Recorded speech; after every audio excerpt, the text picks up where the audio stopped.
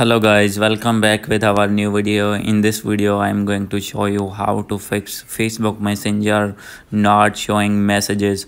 So guys, when you open your Facebook Messenger and facing this type of issue, new messages will appear here. So guys, then I'll help you how to fix this problem. So let's start without wasting any time. So guys, simply first of all you need to go back, and guys after going to back you need to open your messenger. And guys after this, if you have logged in many Facebook accounts, then guys you need to delete all of these accounts and log in only one your Facebook account. And guys when you log in your one Facebook account, then guys your problem will be fixed.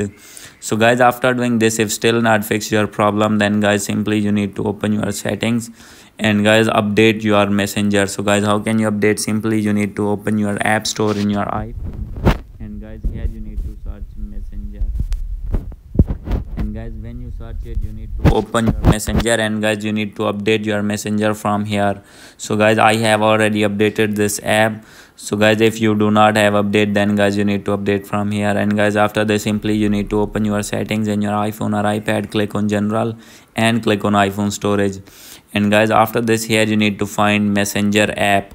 So guys if not find, then need to click on show all, and guys click on messenger and click on offload app and click on offload. And after doing offload, you need to reinstall again from your app store. And guys after doing all the settings, your problem will be fixed.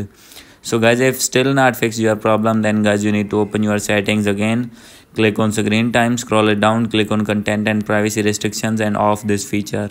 And after this you need to go back, scroll down, click on general, and guys you need to scroll it down, click on transfer and reset iPhone, click on reset network settings.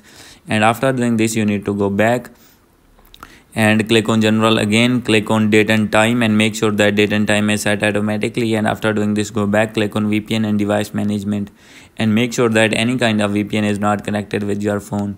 So guys after doing all the settings, then your problem will be fixed and you will be able to open and use your Facebook Messenger smoothly. So guys, hope you like this video. If you like this video, please do subscribe, comment and share. Thank you.